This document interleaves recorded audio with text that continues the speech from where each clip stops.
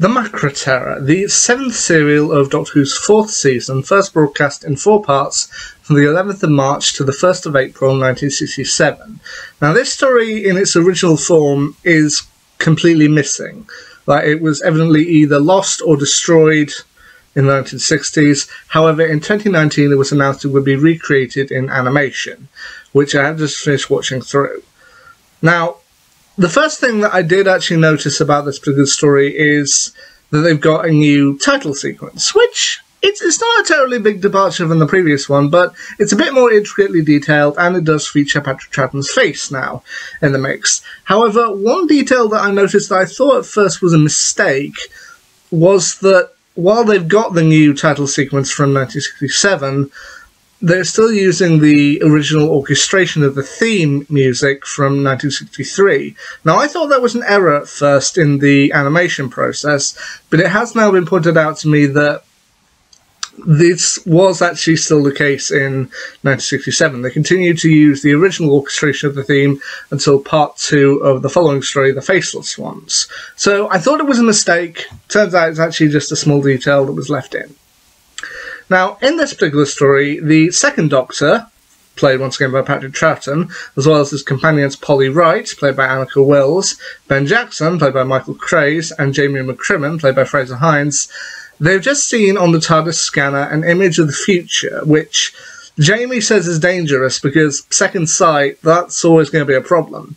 But what they see in the future is seemingly giant crabs or giant insects have taken over. They eventually end up landing the TARDIS on a planet that's not too dissimilar to Earth, and they end up encountering a man named Medoc, played by Terence Lodge, who is trying to run away from a civilization. However, is promptly caught by a man named Ola, played by Gertrude Klauber, a name I've almost certainly butchered, I apologise, and is taken back. Now, they are, for capturing Medoc, the Doctor, Polly, Ben, and Jamie are also taken back to the colony and are praised as kind of heroes. They're praised as good people and are brought to kind of enjoy the kind of luxuries of the colony. Now, the colony live effectively in a giant refinery, and they're seemingly mining gas from caves down below, sending it back up, and it's not entirely sure for what particular reason. And the pilot, played by Peter Jeffrey, announces that they are can be treated well.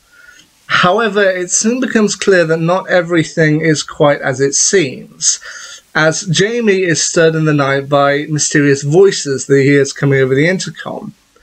And the voices are telling them that the next day they will be sent down to work in the mines, and they will enjoy it, and they will do things and work for the colony.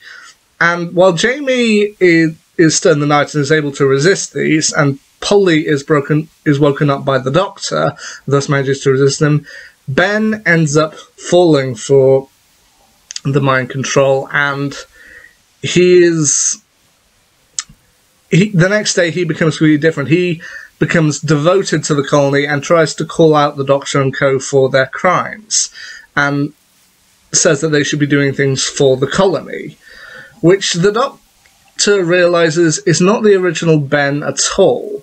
Now, this apparently is actually a real thing. I mean, I don't know if it's used so much for mind control nowadays, but the idea of listening to kind of a voice or an audio tape in your head in order to remember things, apparently it's a common revision technique used by people in exams or jobs and the like, that if you listen to something while you sleep, then you're more likely to pick it up than if you just listen to it on your own, because your brain is less busy while you're sleeping and therefore takes a bit more time to kind of soak it in, which I think is what they're going for. Now, ultimately, the pilots, Medoc, Ola, there's also a mysterious voice known as Control. That's voiced by Dennis Gocher. Once again, I apologise if I mispronounced that name. And he is constantly kind of telling the colony to kind of do things and be certain ways, which the Doctor and co realise isn't quite right. But what they eventually discover is that Control isn't actually a real person at all. Well, he is, but he is being controlled himself by seemingly giant crab-like creatures, or giant insect-like creatures known as the Macra. And basically they are kind of controlling the population, and by getting people to listen to these things, they can get them to kind of overlook certain things about the colony that the Macra don't want them to know. For example, the Macra don't want the colony to even know that they exist. Like, they just believe that they're mining gas just to mine it, just for the good of the colony, which, under the Macra's control, they now believe the Macra don't exist. They're saying, there are no Macra! The Macra do not exist! However, Medoc, the prisoner who was trying to escape before, he is apprehensive about it, and he actually finds out with the Doctor the Macra do exist. And it is quite cool to see. Now, one thing I will say about this particular animation of the story is that I do remember saying with previous stories, like, with the newer animations, I did feel it was slightly different. Now, here's the thing. The stories that I'm going to take from this to compare are The Power of the Daleks and The Reign of Terror. Now, The Reign of Terror still mostly exists in live-action form, however, a few key pieces are missing and have been recreated in animation, like with a load of other stories. And the thing that I've said with these before is that the newer animation, I always felt that while the newer animation was a bit more basic, a bit more flat, it did flow a lot better. It was kind of a lot slicker. Like, I remember from The Power of the Daleks, while I felt most of the human characters looked a little flat, the Daleks I still thought looked pretty cool, and they managed to get a really good 3D effect on them, but I did feel that the humans were a little flat. Whereas with The Reign of Terror, or with other stories that only had one part animated, I felt with them that yes, the animation is a little bit more jerky, but at the same time it's a lot more detailed. I mean, you could see the kind of different facial textures, kind of the different shadows on the faces.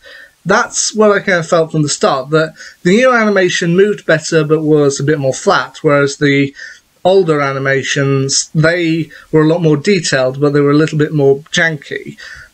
However, the Macra Terror, I think, is a kind of mixture of both of them. It's not quite perfect yet, but there were moments, especially seeing the Doctor at night in shadow, where the animation was a lot slicker and it did look a lot more three-dimensional. Like, I could see the Doctor partially obscured in the shadows and see the various kind of shadows on the faces. So they've evidently worked at it, and I've evidently come up with something that's actually really cool to watch.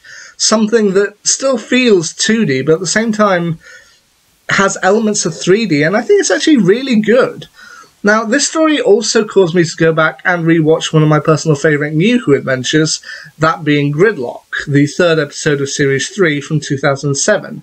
Now, having said I was going to watch the Macra Terror recently, people did point out that Gridlock kind of did the Macra a disservice. Like, in the Macra Terror, these are creatures that they don't necessarily talk, but they're kind of talking through humans and through computers, and they actually managed to seem like a credible threat, whereas in Gridlock, they're a lot more kind of dumbed down. I mean, as the Doctor says, that they must have devolved down into now just beasts in Gridlock. But at the same time, Gridlock for me was always a personal favourite. I always enjoyed that particular story, and just having the Macra there just made it a cool little detail. But seeing their original adventure, I can see why people consider Gridlock to be a disservice to the Macra. And the Macra Terror, for as long as I waited to get it, I actually think this is a really good second Doctor story, and I feel that if you can get hold of a copy, definitely watch it through. You'll enjoy it. So there you go, there's my quick little thoughts on the Season 4 episode, The Macra Terror. Anyway, what do you think of it? Let me know down in the comments. Till next time, see ya.